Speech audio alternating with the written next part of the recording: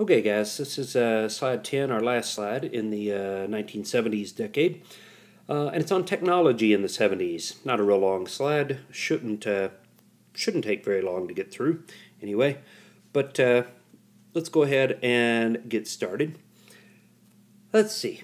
We have space, the final frontier. No, sorry, that's my Star Trek impersonation there. Anyway, let's talk about space in the 70s. We've won the space race. We got to the moon. So what's next? Next is something called Skylab. In 1973, the United States would send the first space station here, the first U.S. space station, into orbit in 1973. It was known as Skylab, and here you see a picture of Skylab there. These are solar panels on the side and the top. It's not a helicopter. Those are solar panels. But Skylab would orbit Earth for a number of years. In 1975, we see a historic first. In 75, U.S. astronauts and Soviet cosmonauts met and worked together on board Skylab.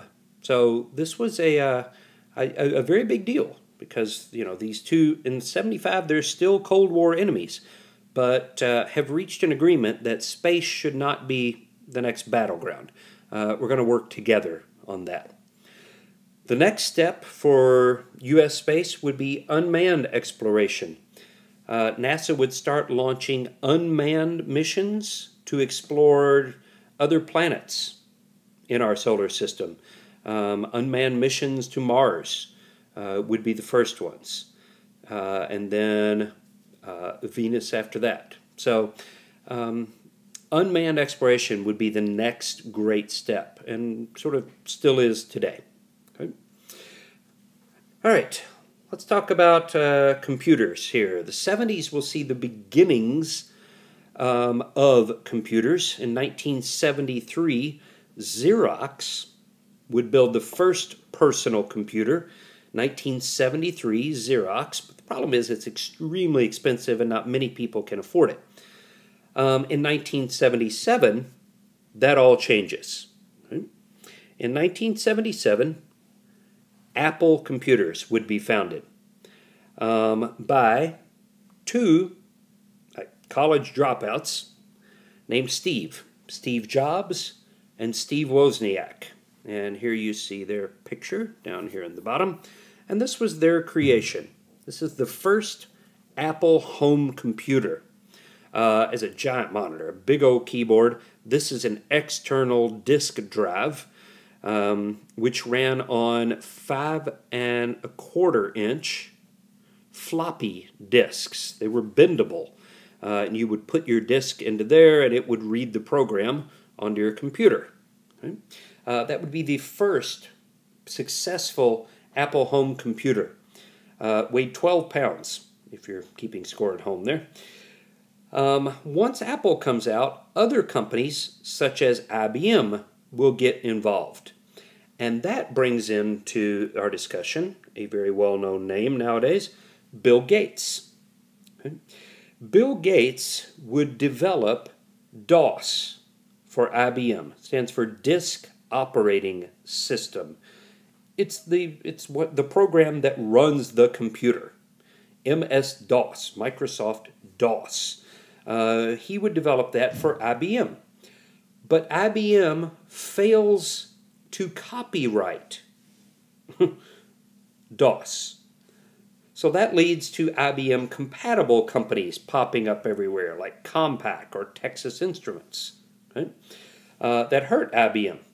So Gates will next negotiate with IBM to develop a graphics-based system that used a mouse. Okay? The early computers didn't have a mouse. Every time you wanted the computer to do something, you had to type in a command to tell it to run a particular program. Okay? Apple was the first to develop a mouse. And that was the one big advantage they had. Now, Gates has developed an operating system for IBM that uses a mouse. So Gates will doom Apple computers, because the one big advantage they had, Bill Gates takes and hands to IBM. Okay? So he has helped IBM succeed, and he's doomed Apple to failure, so we think. Okay? Now, Gates will go on, and we're getting a little ahead of ourselves here, but that's okay. Gates will go on and develop Windows operating system. It will replace DOS. But he doesn't just sell it to IBM. He sells it to all the IBM compatible computers as well. So now Apple runs its own operating system, and every other computer company out there runs Windows. So Gates will doom both Apple and IBM in the long run. And we'll still be talking about Gates in the 80s and 90s. This is just the beginning for him. Okay. So let's finish up our decade here by talking about some fun stuff. Video games. Okay. In 1975, Atari will develop the first video game, Pong. You essentially play ping pong. In 1975. Now, that's the home version. Before we get to that, we get the arcade version, which you see standing up here. This is a picture of the first Pong machine. It was basically a TV that sat inside a big wooden cabinet with a little coin slot here and two knobs to play. You're basically playing ping pong. Here's a picture. Okay, the little ball, or for lack of a better term, is that square right there. You had two paddles, one on each side. And the idea was to hit the paddle, or hit the ball with your paddle. And if your opponent missed, you got a point. And it was ping pong, back and forth. And it went pretty slow, and the longer the volley would start, slow. And it made this great sound. Every time the ball hit the paddle, it would go boop, boop, boop, boop. And the longer the volley went, the rally, the faster the ball moved. So it would go boop, boop, boop, boop, boop, boop, boop, boop, boop, boop, until somebody missed. And then you started over, the next point. And it was pretty exciting. This was this was the first video game ever, was this, what you're looking at right here. So the games you're playing now started right here. A guy named Nolan Bushnell, interesting name, founded Atari. And he puts this Pong game into a bar in California called Andy Capp's. You don't have to know that, but that's the name of the bar.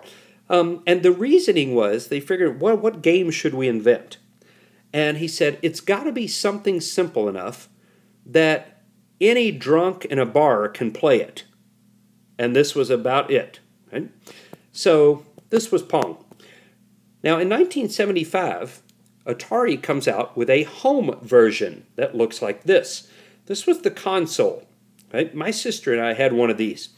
We got one for Christmas, 1975. That was the new hot gift. And there you see the cord, kind of right here. You plugged it into your TV, okay? And these were two paddles. Okay? And you could lift this little, it was silver here, you could lift that little silver thing out, and it had a long cord connecting it to the base. And you'd go sit on your couch or recliner or whatever, and it had a knob. And if you turned the knob to the right, your paddle went down. And if you turned it to the left, your paddle went up. And that was pretty cool.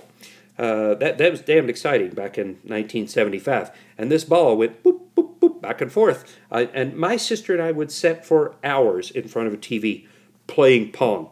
It was fascinating. But if you just imagine, everything you're playing now, your role-playing games, everything, started with this arcade machine right there.